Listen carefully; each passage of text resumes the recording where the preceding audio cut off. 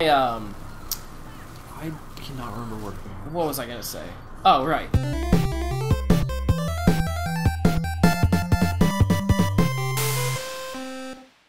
So, I've beaten every Halo game on Legendary single player. Yes. And it's very rewarding. I played 1 and 2. Very, very rewarding. Very, very difficult. But here's the thing. Why isn't it balanced? And that's what frustrates me. Yeah. I would rather have more enemies kicking my ass than the same enemies being overpowered. More enemies that are the same strength as they were before. Yeah. Make it hard. I agree. Don't make it cheap. If an elite can punch me in the face through my Mjolnir armor and I just die in one hit, that sucks, okay? Because I can hit him twice to knock his shield off and then 3 more times to kill him. Like, that's not fair. That's just lame, okay? Yeah. I think Destiny does a pretty good job of doing this.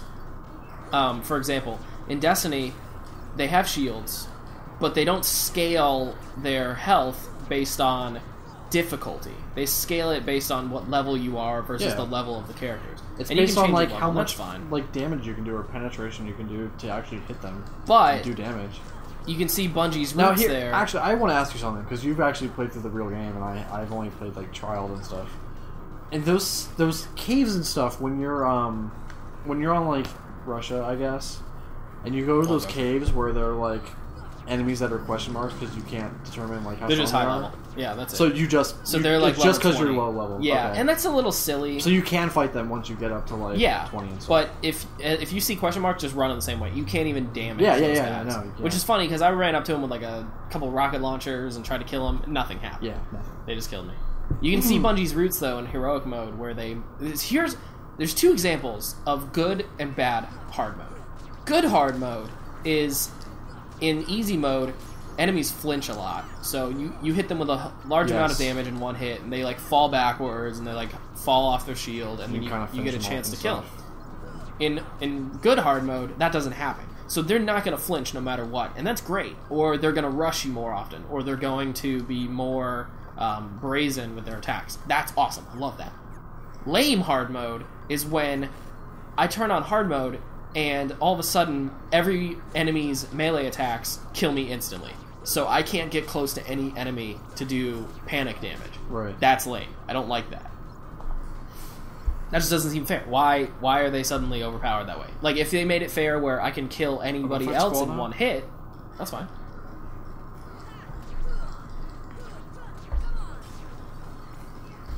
I want to play more Destiny. I really wish I could just go out and buy it, but I kind of don't want to until I get my PS4. Cause I have characters on PS3, but it was just through the free download and stuff, so I don't really want to like invest in it and then have to buy it again later. What the hell?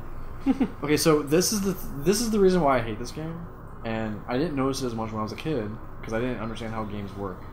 But this game runs on like trigger events, so you have to like.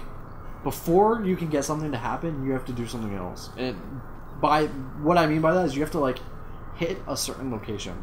So see, like I was running around this whole area, but nothing happens until I go into that room, and then leave.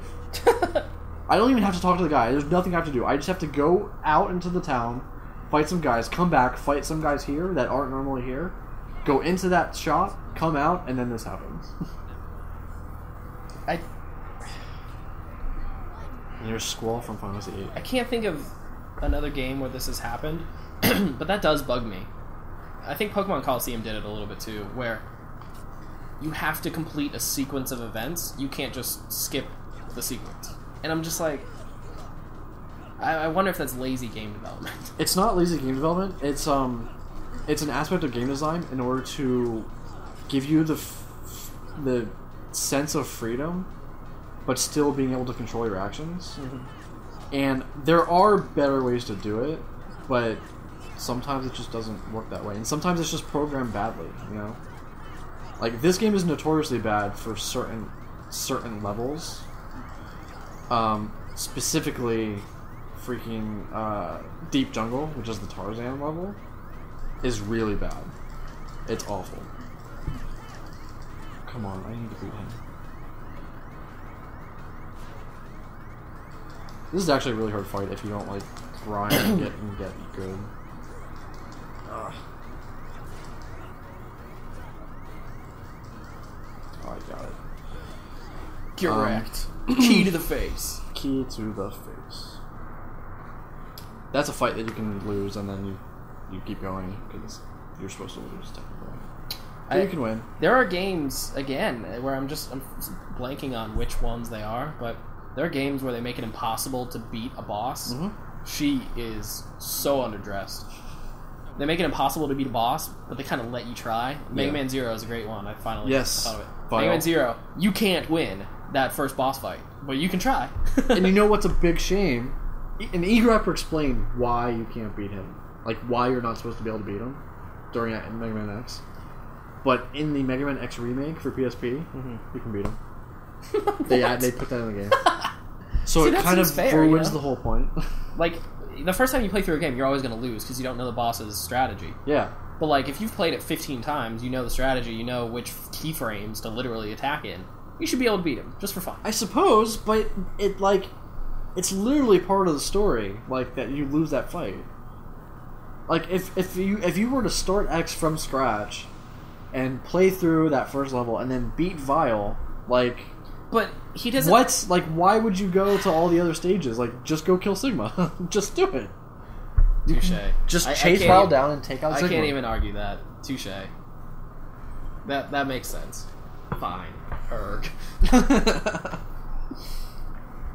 But I've destroyed Vile in my mind because I really did a good job of beating him. If you just dash jump over him, shoot him a lot...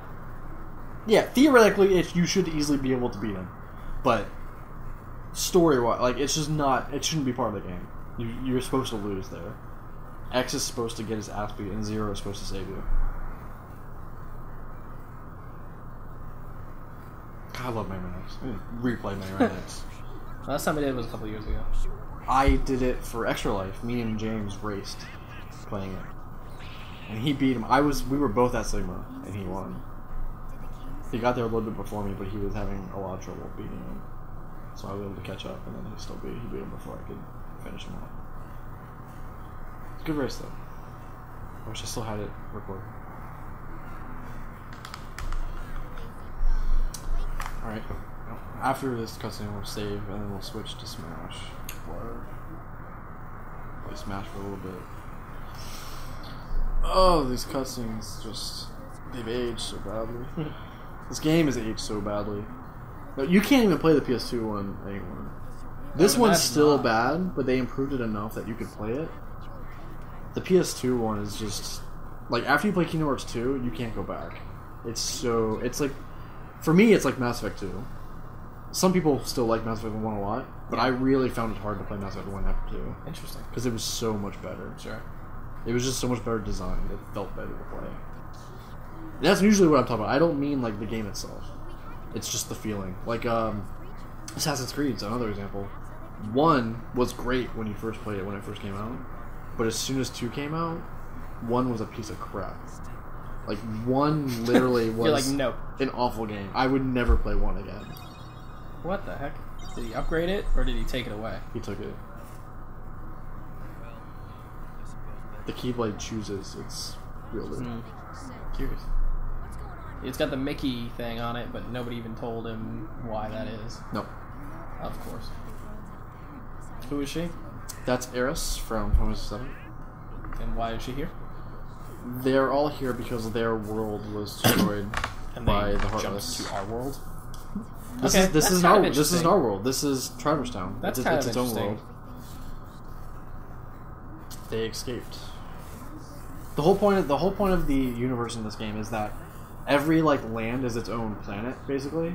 So there's Destiny Islands, there's Traverse Town, there's Disney Castle, there's Deep Jungle, there's Agrabah, there's the Olympus Coliseum, there's Halloween Town, Neverlands. All these are planets. Okay. They're planets. The Heartless are going from their source, which is in Hollow Bastion, which is where all of the Final Fantasy characters are from, and they're taking over all these planets because the keyholes are unlocked. And the keyholes are like the pathways between planets. Mm-hmm. So, they're gonna send Sora on this quest to go unlock all the keyholes to save him from the Heartless. So that's why you have to go to every world and search for the keyhole and lock it with the keyboard. And you join Donald and Goofy or your party. And there's also a party member from each world that you join. So, like, if you go to Agrabah, you can have Aladdin join your party. Or Halloween Town, Jack Skellington, stuff like that. The Heartless are the opposite of light. They're darkness. And they come from inside Kingdom Hearts. Kingdom Hearts is a door that holds darkness inside of it. Kingdom Hearts is a door? Yes. It's a place. It's all the darkness. And then the villain of the game, which you don't even meet until the very end, which is a bad writing thing. He wants to like take Kingdom Hearts. He wants it for himself because he's evil.